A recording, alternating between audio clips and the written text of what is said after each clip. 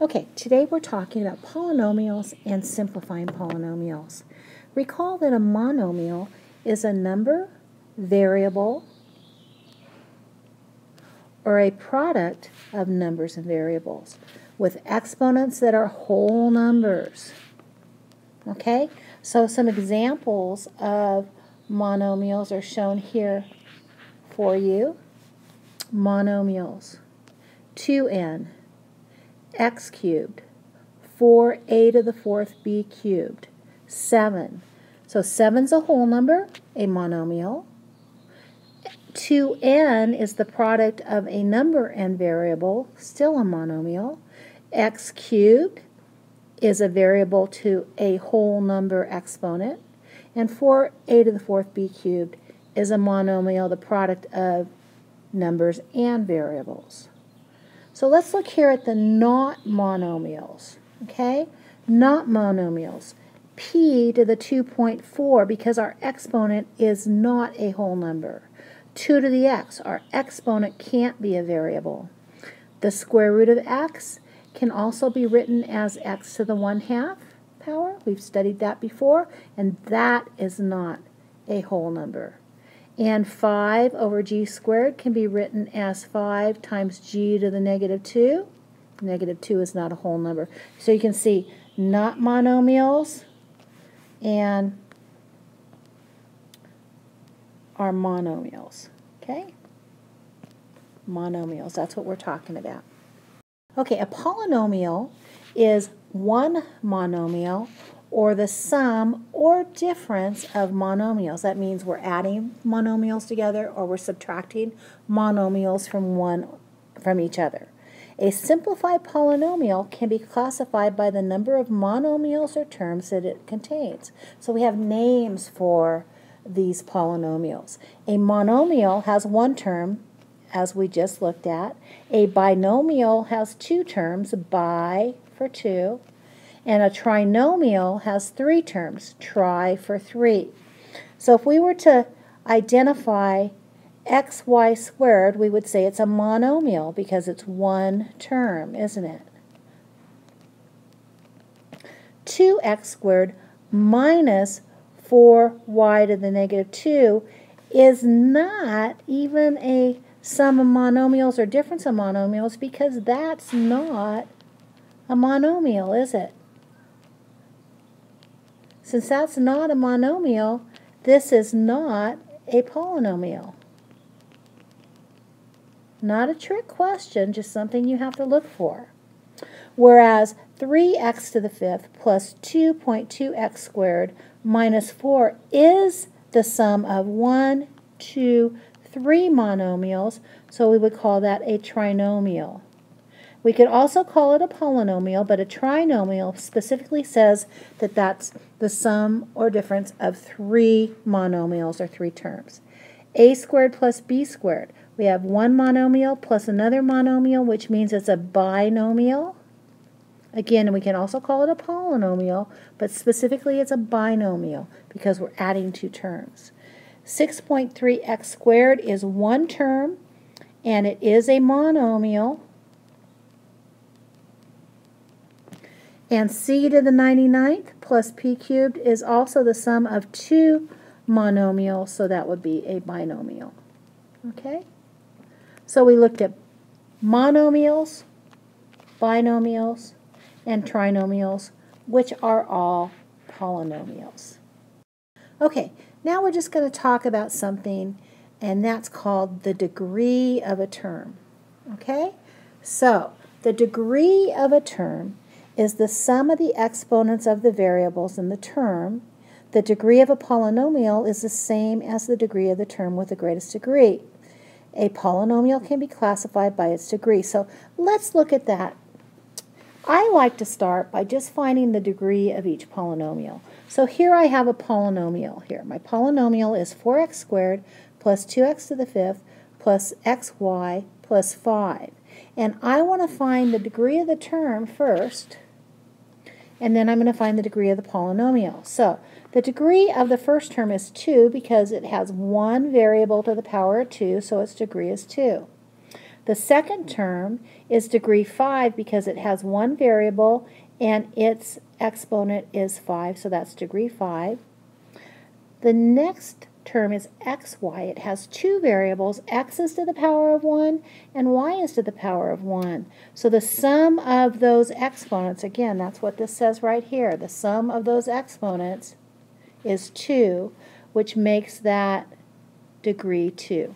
And lastly, 5 is a constant that has degree 0. You might think of that as, what's x to the 0 power? Well, anything to the 0 power except for 0 is 1. So 5x to the 0 power is 5 times 1, or 5. So that kind of reminds me that, hey, that's like a x to the 0 power, so degree 0. So I found the degree of all 4 terms in my polynomial, and then I want to pick the degree of the polynomial, and that ends up being,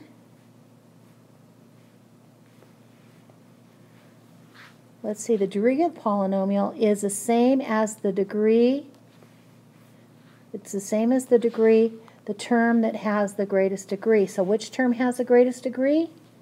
That is 5. So the polynomial has degree 5. So again, we find the degree of each of the terms, and then the one term that has the highest degree, in this case 2x to the 5th, has degree 5, and that's the highest degree of all these terms, means the degree of the polynomial is 5. So let's look at these 4 other polynomials on the sheet.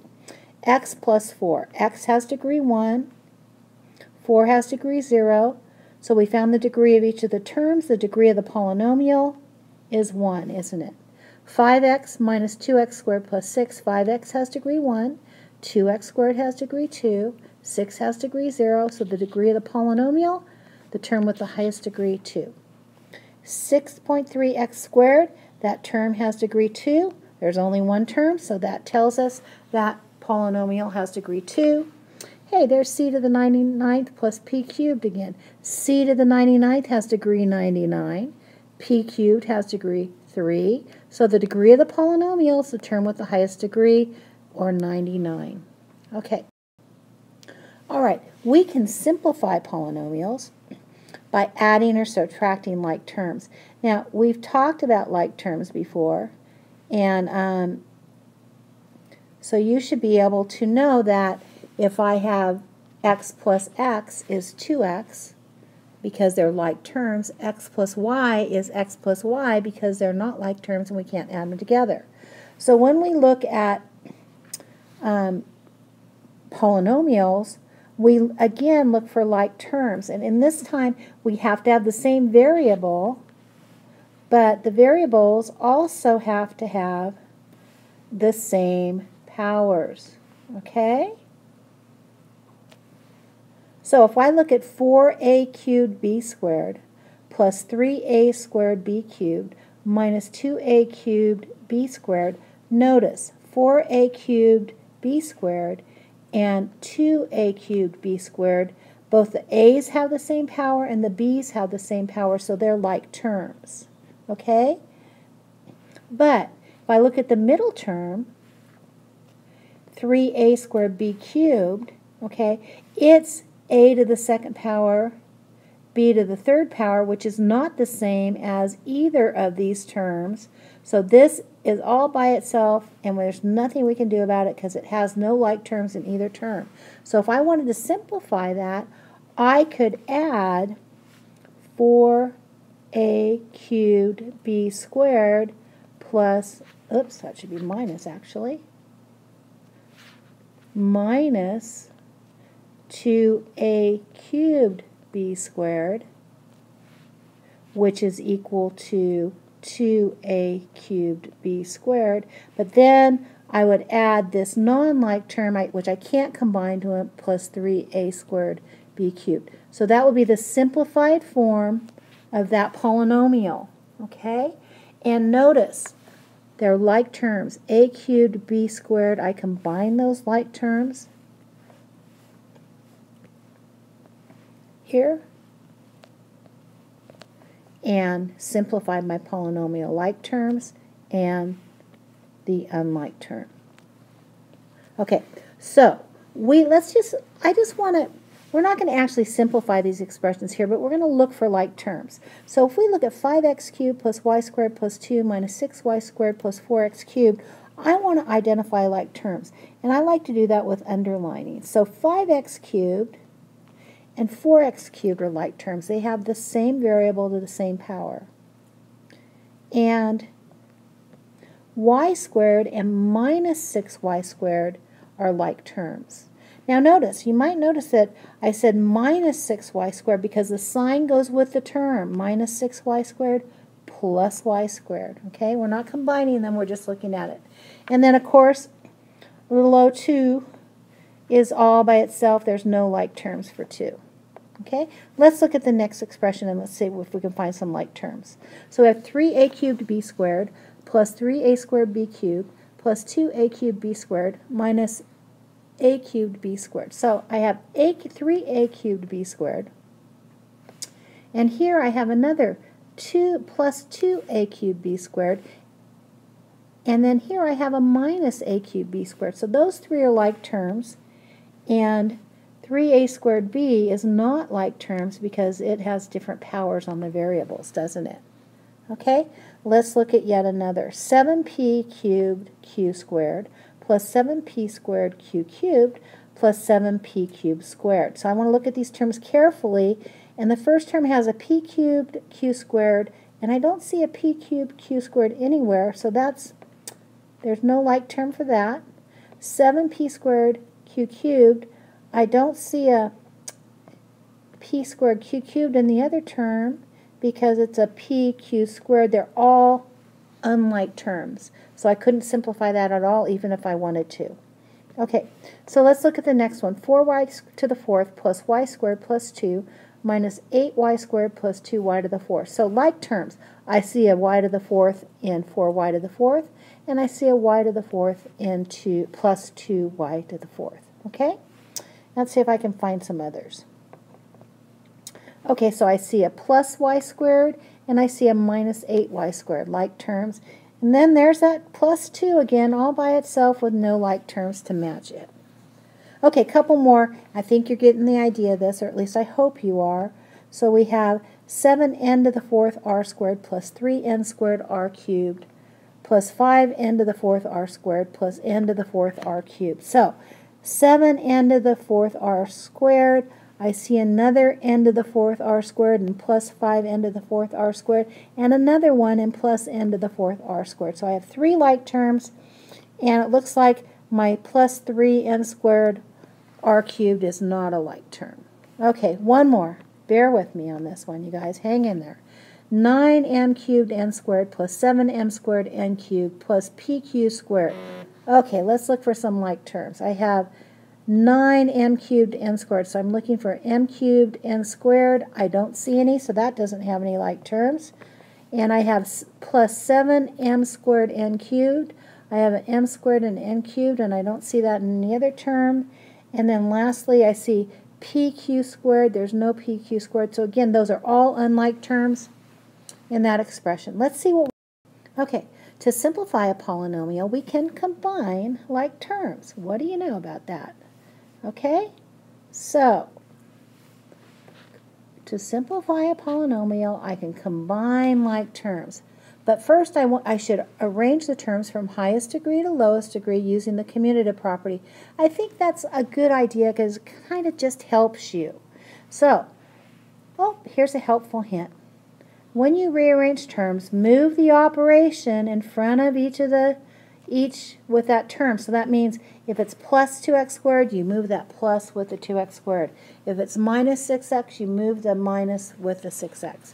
Okay, so here we have 4x squared plus 2x squared plus 7 minus 6x plus 9. So I'm going to do my degrees first.